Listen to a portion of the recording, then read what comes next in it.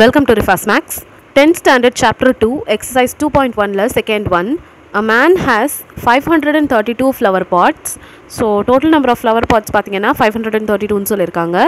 He wants to arrange them in row such that each row contains 21 flower pots. Over row liyum 21 flower pots vekkiranga. Find the number of completed rows. So, அப்படி வைக்கும்போது எத்தனை rows வந்து full completed ஆயிருக்கும் and how many flower pots are left over, remaining வந்து எவ்வளோ left out flower pots இருக்கும்னு சொல்லிட்டு நம்ம find out பண்ணணும். From the question, total number of flower pots வந்து இங்கே 532 னு எழுதியிருக்கேன்.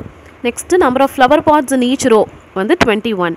So, we know already by Euclid's division lemma. என்னன்னு பார்த்தோம்னா A is equal to BQ plus R, where R வந்து lies between 0 and B. So, இப்போ நம்ம total flower pots என்ன 532. So, அதான் நம்மளோட A. ஓகேங்களா, 532 is equal to number of flower pots in each row பார்த்தீங்கன்னா 21. So, 21 into என்னன்னு சொல்லிட்டு நம்ம ஃபைண்ட் அவுட் பண்ணணும். இதுதான் வந்து நம்பர் ஆஃப் கம்ப்ளீட்டட் ரோஸ் எவ்வளோன்னு சொல்லிட்டு தெரியும். ப்ளஸ் ரிமைண்டர் தான் வந்து நம்மளோட left over flower pots. So அதை வந்து ஃபைண்ட் அவுட் பண்ணுறதுக்கு நம்ம ஜஸ்ட் டிவைட் பண்ணால் போதும். 532 by 21.